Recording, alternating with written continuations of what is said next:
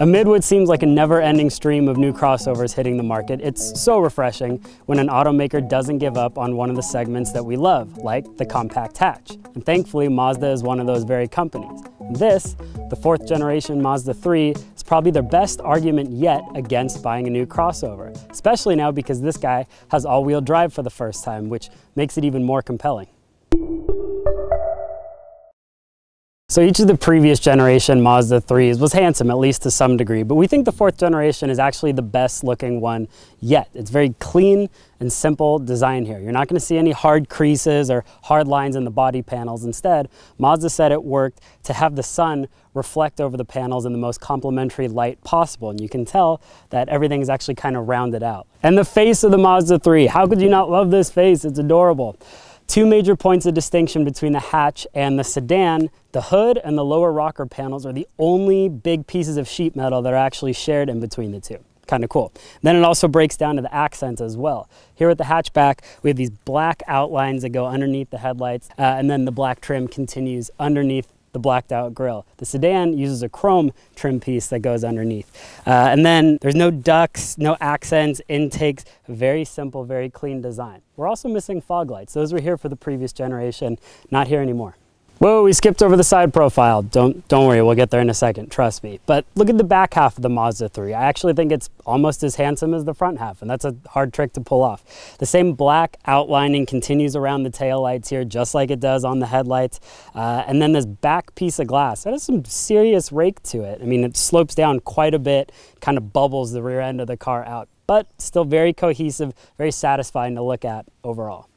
Not everything can be perfect, right? So let's talk about that. Now let me start by giving Mazda the benefit of the doubt. Sometimes it's hard to nail the proportions on such a small car, compact hatch like this.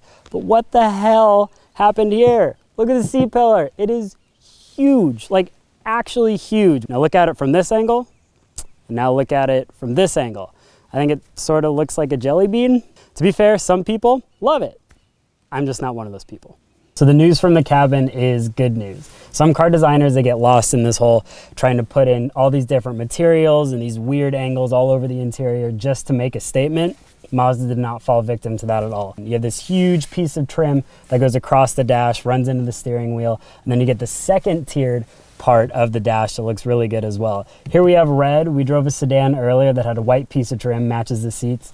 Looks good in both instances, and it sort of accentuates the star of the show, which is this 8.8-inch infotainment setup, not a touchscreen. So the previous generation car had that touchscreen, and now it's gone completely in favor of this guy, which is a little rotary knob. Apple CarPlay and Android Auto are standard on all versions of the hatchback. That's great. And this 8.8-inch screen is also standard on every hatchback trim. Good stuff. Everything in this car is pushed forwards. Last gen car, touchscreen was right here. Now, this bigger screen gets pushed back into the dash, as do the gauge cluster, and then this new heads-up display, which doesn't have that sort of plasticky piece. Now it's projected onto the windshield. It looks much better. Every major touch point is super soft, very premium feeling. There's a couple things missing, just a few that you kind of wonder, is this a full premium interior?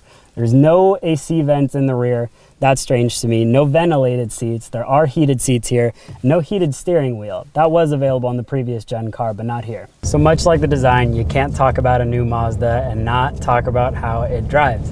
We'll start with the powertrain. They make it easy on us because there's only one option. It's a 2.5 liter naturally aspirated 4-cylinder. It's good for 186 horsepower and 186 pound-feet of torque. You get a choice between a 6-speed automatic or a 6-speed manual, but there's a caveat with the latter. This car right here is equipped with the 6-speed automatic. With the manual, it's only available in the front-wheel drive hatch. As of this moment in time, you can't match all-wheel drive with the manual. To come, who knows?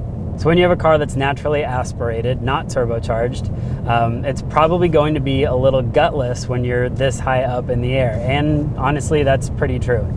We spent a lot of time driving it today, and more often than not, it picks up, but you kind of wish that this thing had more guts to it. The gearbox is smooth, it's good, it does everything it needs to do, but the shift time is a little bit laggier than you'd like it to be. You'd wish it was a little snappier. Maybe we're just spoiled now. We have 8-speed and 9 speeds all over different segments in the industry, and this one feels a little lackluster compared to those. There are two huge gold stars for the Mazda 3, steering and the chassis. The steering feels really, really good. It's probably my favorite thing about how this car drives across the board. Similar is the chassis, very compliant, very smooth. Really between those two things, the steering and the chassis, what you're left with is the assumption that this car can handle a lot more power than 186 horsepower, and we're sure it can. What does that mean? Mazda Speed 3. Say it. Let's all say it, because the more we say it, the bigger the likelihood that Mazda's gonna build one. So without question, the biggest statement the new Mazda 3 makes is in the way it looks. It looks really, really good from most angles. But you back that up with killer driving dynamics and a completely reworked cabin, it's a really compelling package, especially for the money. Speaking of money, the all-wheel drive cars in terms of the hatch start at $25,000, and then the premium package, which is the most expensive, is $28,900. It's really not bad considering what you're getting here. The only question that remains is, will people buy this over a crossover? For that, we wait to find out.